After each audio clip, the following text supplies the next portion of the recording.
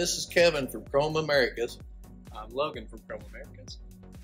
We have had several customers asking us about adjusting these slow open valves, so we thought we would take the time to show you how to do them. There is 3 adjustments basically on these. You have one adjustment to get the valve off the seat and how fast you want it to come off the seat. You have adjustment for how far you want it to open, and you have the last adjustment, which I think is the most important adjustment, which is the speed of how fast these things will open. We've been able to get this to go out to about 11 seconds slow and as fast as 2 seconds, which is pretty quick, almost as quick as a fast open valve through the adjustment. First, we will be adjusting the flow rate. That is how far the valve will actually open. And from the factory, it's set up for maximum flow rate, and that looks like this. Now, if you take your 2.5 millimeter Allen wrench and adjust this up here clockwise,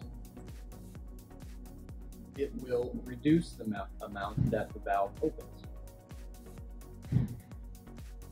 That looks like this. As you can see, it doesn't move very much at all.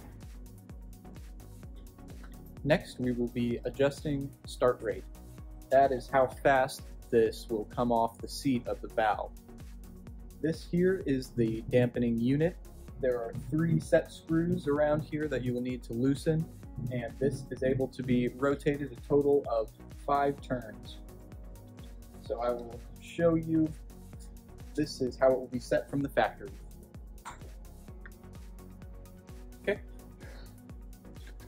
And if we give this a couple turns,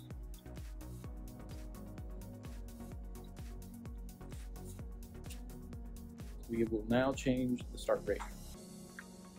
So it should come off the seat faster.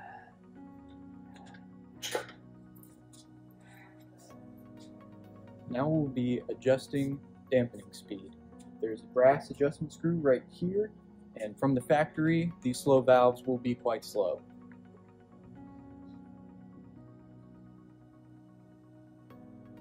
So as you can see, it's opening, but very slowly. But if you make an adjustment here, counterclockwise, you will notice that a couple turns makes a very large difference in the speed that the valve opens. For questions on this application or any other Chrome products, Please feel free to email at support@chromeamericas.com. thanks. Thank you.